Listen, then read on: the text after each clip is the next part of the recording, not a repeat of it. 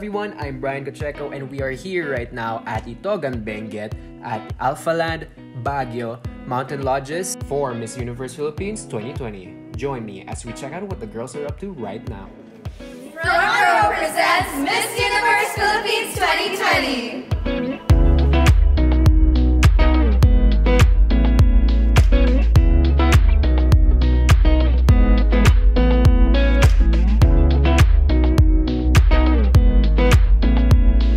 So now we are with Miss Misamis Oriental. How are you doing?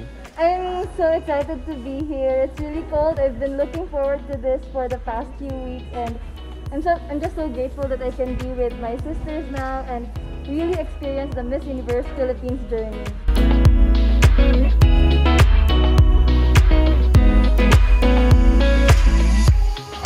What are you looking forward to in this trip for Miss Universe Philippines 2020? So I'm looking forward to knowing the stories of my ladies, of our candidates, and just enjoy my experience here. This is my first time to join Miss Universe Philippines, and this is the first ever Miss Universe Philippines. It's such a nice place. We are here right now at Alphaland, Mountain Lodges. First question I would want to ask is, how are your COVID relief efforts? Pagdating sa COVID, kasama namin yung buong mga mayors, 13 mayors, and then yung aming governor.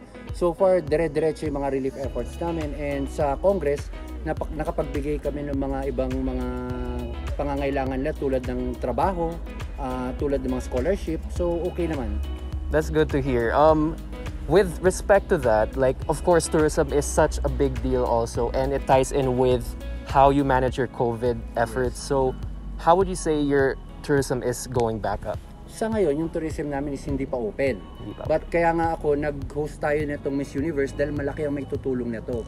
So ang pinoprove namin dito is habang naka-close pa yung tourism namin and then pinopromote namin yung aming province, pag once na nag-open itong tourism ng Benguet, dadayuhin na tayo ng ating mga kababayan sa iba-ibang lugar ng Pilipinas. Yes po. Like you said, it's super important. But yeah, can you expound more on how important this Miss Universe Philippines really is for you and for the province of Benguet?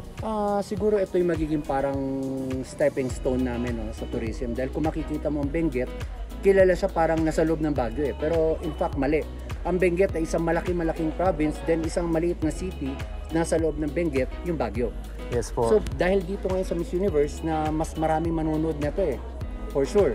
Malalaman ng tao na kung gaano kaganda ang Benguet, and then ang Benguet pala, doon nanggagaling yung mga beans from Baguio na binebenta sa Baguio. Yung strawberry na binebenta sa Baguio from Benguet din. So almost all of the products ng Baguio ay galing sa Benguet. Oh, that's really nice to hear kasi pati ako, like dati, nung pumunta ako dito, like I didn't know na hindi pala to Baguio.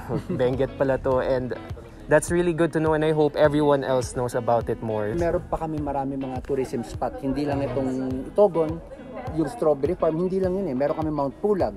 Meron kami yung Atok. Sa Atok, yun yung tinatawag na Sakura. Para ka nasa Japan nun. Oh. So bukod dun, marami pa eh. Meron kaming Takadang, meron kaming Crying Mountain. So marami, kaya lang hindi lang siya talaga napopromote. But ngayon ako ang congressman ng Benguet, I will do my best para i-promote talaga ang Benguet. So hindi lang dito magtatapos sa Miss Universe to. Ito pa lang yung simula. Ito pa yung simula para sa tourism of Benguet. Tourism and promotion ng province of Benguet. And of course, para malaman din ng ibang tao na yung differences between Baguio and Benguet. Yes, sir. That's good. Thank you. Thank you for your time, Congressman. Have a good day.